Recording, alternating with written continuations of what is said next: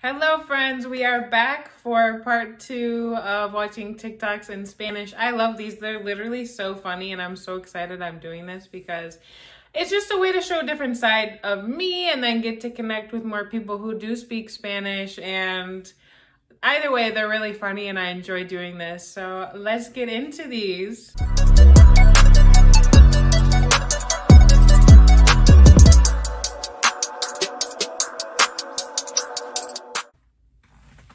¿Qué? Ay, mamá, nomás estábamos platicando. ¿Cuál, ma? Estaba platicando en el carro. ¿Qué? Ay, pues me estaba tomando un café, yo creo que me manché, no sé. Ay, ma, hay tus cosas. Alright, so this one says when you arrive from seeing your boyfriend and she's like all disheveled. Her makeup is all, oh my god. And then she's like, what, mom? We were only talking. Oh my god. She's like, we went to drink coffee. And then she has like cum basically on her shoulders. Oh my god, that one is really funny. Entrando a la semana como que pam, pam, pam, pam, pam. La semana es tuya, cabrona. Y la luna está en Escorpio. So, si tienes que soltar algo, suéltalo. Lo que no te merece, que se vaya pa' afuera. Oh my god, this guy has got it. He's like, ooh. All right, so he says, entrando la semana como que, So at the beginning of the week, he's like, well, the caption is Feliz Lunes, so happy Monday. And he's like, arriving into the week, like, he's like, the week is yours, bitch. He's like, if you gotta let something go, you gotta let it go. If something doesn't deserve you or you don't want something, let it go out the window, let it go outside, and never to return again. That's the kind of energy we're gonna be on this whole year, okay, people? Dime algo que empezaste a hacer por mame y se te hizo costumbre. No, pues una vez me hice pendejo y así ya me quedé. So they're saying, like, tell me something you did originally as a joke, like, just for the hell of it, that you haven't gotten rid of. And then the guy's like, oh, well, I'm a pendejo. And he hasn't gotten rid of it, so. I don't know, like, pendejo has so many meanings, so it's kind of hard to translate in that way, because I've literally heard it used in so many different ways and so many different, like, exclamations and situations, but basically you can translate it to idiot, stupid, basically around those areas.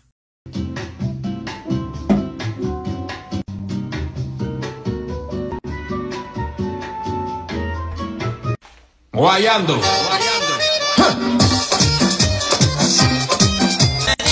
Baila, baila, baila, la suavecita. Todo el mundo, como la Oh my god, first off, that Selena song at the end, I'm watching her series on Netflix.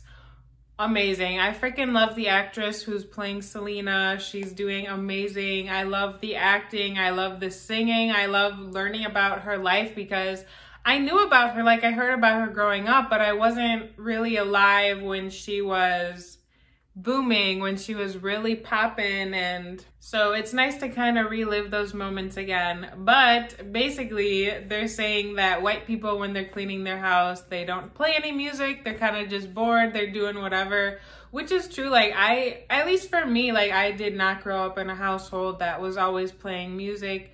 My mom was not cleaning to music, she wasn't dancing to music. So, and then as I noticed, I learned more about like Latin culture and just people and the music. Like, they listen to music in the morning, they listen to music at night, like literally it's everywhere. When I was in the Dominican Republic a few times, literally music everywhere at all hours of the day, even till like 11, 12 at night.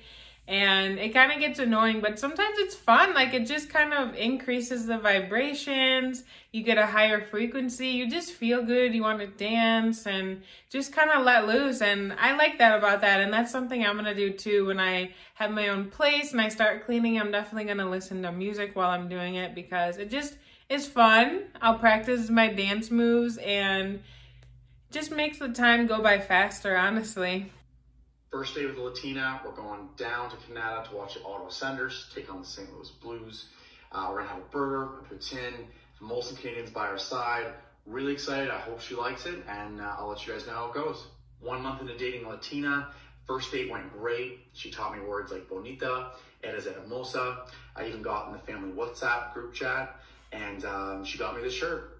Told me I couldn't wear jerseys anymore, but you know, we all make sacrifices. Looking forward to this date, and I'll let you guys know how it goes. Un año en una relación con el amor de mi vida. Estoy muy emocionado porque esta noche es nuestro aniversario.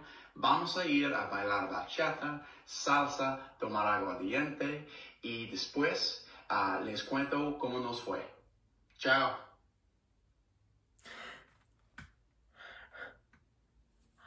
Oh my gosh. That is so, oh my god. I'm not gonna make any like stereotypes. Like, this is obviously a joke. I don't know if it's real. Maybe it's real, but maybe it's inspired by a true story. But so basically this guy is going through the timeline of his relationship with a Latina. And basically he's saying the progression of going on a date. She's teaching him some Spanish words. He gets accepted into the family group chat on WhatsApp. And then by the end, 4 years, he's like, she doesn't allow me to talk to anybody. Like, help me, let my family know I'm okay. And I don't know if it's true. Like, comment below if you're a Latina and this is true, because I've seen some videos regarding this topic, and I know that they can be jokes, but sometimes I feel like there's so many jokes, so it has to be real in a sense, that you start off well and then after a while, like, they control you. Like the one I did in the last video about the government and the vaccine, but your girlfriend's controlling you, so what's the difference? Like, is that true? Are they really controlling? Do they change after a while and don't allow you to talk to anybody? Let me know, please.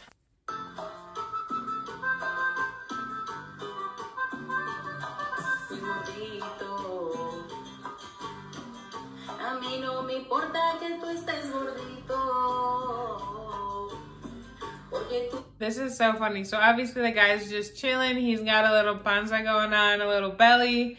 And the song, I don't know, is it a real song? And the song's like, I don't care if you're chubby. And then they zoom into his belly and then he's like, fuck you. Tengo que hacer del 2. ¿Del 2? Sí, o sea, voy a hacer popó, vale. ¿Popó? Sí, Vanessa, voy a cagar. Eso que todos hacemos. ¿Es en serio? Sí. Ay, Julia. No, yo no cago, ¿eh? Pues yo soy bonita. ¿Qué? ¿Las bonitas no cagan o qué? No. No, Julia. A ver, ¿cuándo has visto una supermodelo cagando? O a ver, ¿tú te imaginas a J-Lo sacando una rajita de canela de su hermosísimo trasero? Pues no sé, nunca lo había pensado. No, obviamente no, Julia.